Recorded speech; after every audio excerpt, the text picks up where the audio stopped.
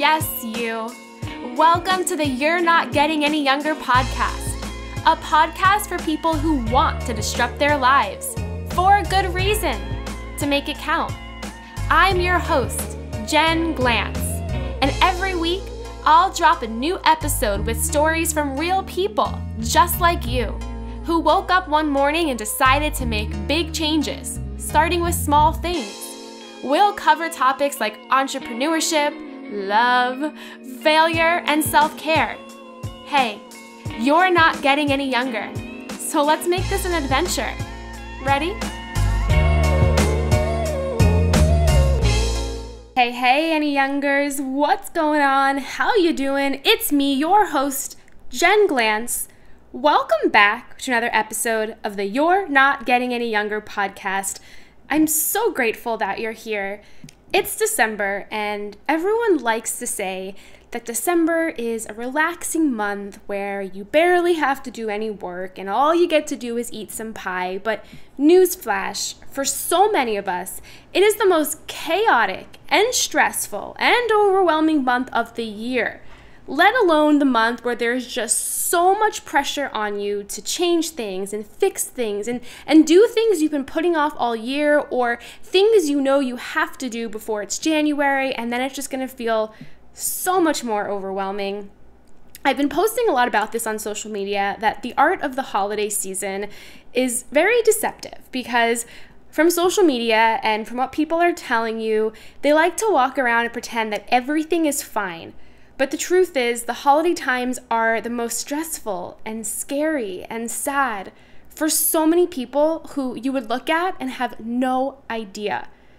If you didn't know this already, most of what you see on social media is fake. Yeah, people are smiling in the pictures and they're writing captions that make you think they're living a better life than you, or they're just living such a great life, and maybe they are, but most of them aren't. There are so many studies out there that show a lot of the most unhappy people are posting the happiest things on social media. Not only that, but when you run into people and wish them a happy holiday or ask them how they are, they're very quick this time of year to just tell you, yeah, things are great. I'm so excited it's the holidays. But those are the same people who are oftentimes going home and feeling sad and feeling lonely and feeling a whole lot of things they did not express to you in that moment because maybe it wasn't the right moment. My biggest ask this holiday season is to be kind to the people around you. And I'm not talking about smiling at them or wishing them a happy holiday. I'm talking about diving deep into the people you care about and just making sure you're there for them. And I know that that's so generic and vague, and people are asking, well, what does it mean to be there for a person? And it just means that, be there. Be there. That's it. It doesn't mean send them baskets of chocolate, or it doesn't mean ask them how they are. It just means to be present, to call them up, to invite them for coffee, to do something, anything, to remind them that they're not alone, and even if they're suffering in secret, you're there for them.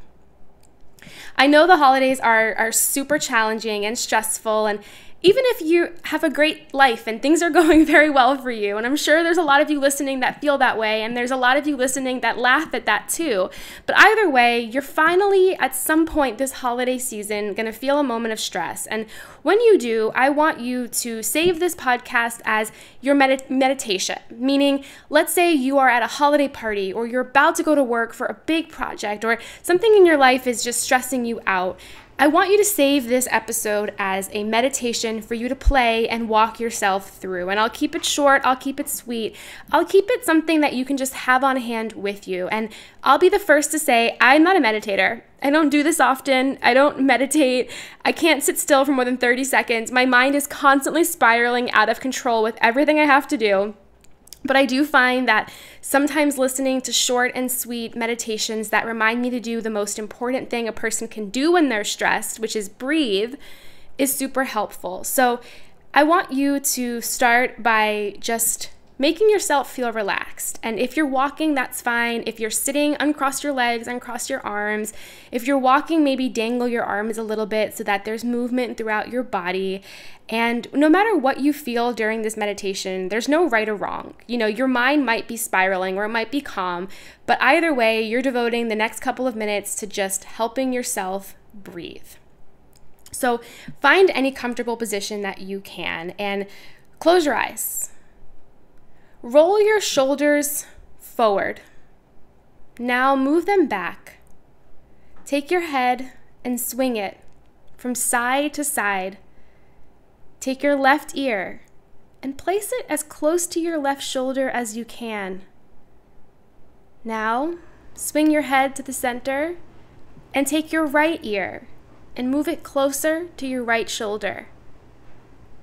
Feel the tingling, the sensation throughout your body to move, and ignore it.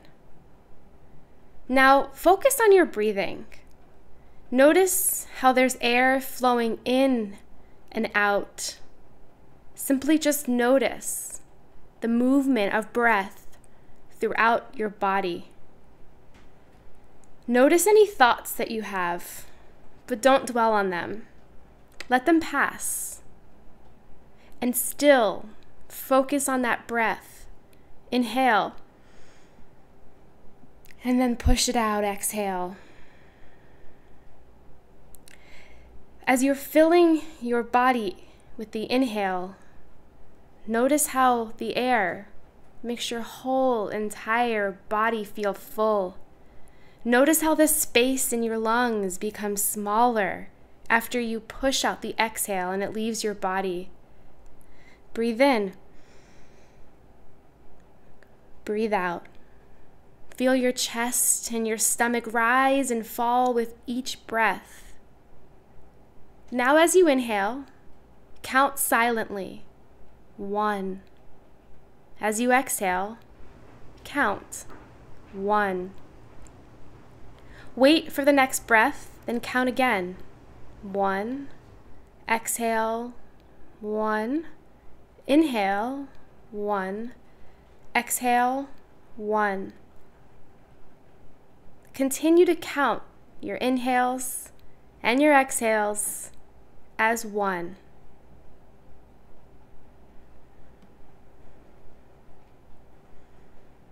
Notice how your body feels. See how calm and gentle and slow your breathing is, how relaxed your whole body feels. Now it's time to incorporate the sounds around you, so keeping your eyes closed, listen. What's happening around you? Feel the floor beneath you or the couch you're sitting on. Feel the clothes against your body. Take those toes and move them. Wiggle your fingers. Open your eyes and just stay still for a few seconds longer. Straighten out your legs and stretch your arms. Sit for a few more moments and keep breathing. Inhaling in. 1. Exhaling out. 1. Continue to do this for as long as you need, knowing that the simple art of breathing strengthens your mind, calms your body, and prepares you to take on the world. Now, as you re-enter that party, or that work function, or that to-do list that's overwhelming, know that at any moment when you feel like it's just too much, pause, breathe. Remember to think about the oxygen in your lungs, and then push it all out. Listen, friends, I'm here with you this holiday season, and I never want you to feel alone. And if you are, or you just want to hang out, you know where to find me. On Instagram, I'm at Jen Glantz. You can send me a DM anytime that you want. On Facebook, come hang out with us in the secret You're Not Getting Any Younger Facebook group. There are over 1,400 people in there ready to talk to you. A lot of personal discussions happening in there. You will never feel alone inside of that group. Lots of cool events happening in 2020. So join the group so that you can see what's popping up in your city, around the country. And finally, my dear friends, if you love this podcast, the best way to show it is to comment on iTunes. Just scroll all the way down as you're listening to the podcast, rate and review the show. Why are we asking for that? Every podcast out there, it just helps keep the show available to you, and it helps us bring on some really awesome guests week after week after week. So head there, say hello, rate and review us so that other people can find the show. Shout out to Lizzie, who reviewed us last week, saying great energy and positive outlooks, helpful information. You need this podcast in your life. Thank you so much, Lizzie. Your review means everything to us. Hey, you out there listening, back next week with another episode. Until then, all my love, Jen Glantz. Hey, you. Thank you for listening to the You're Not Getting Any Younger podcast. There are hundreds of thousands of pods out there, so thank you for listening to this one. You can find the show notes for this week's episode up on our website, anyyounger.com. Subscribe, rate, and review the You're Not Getting Any Younger podcast on iTunes so that other ears around the world can listen too. Oh, and join our secret You're Not Getting Any Younger Facebook group, where over 1,000 people are talking about how to disrupt their lives, for a good reason, to make it count. Until next week, all my love, Jen Glantz.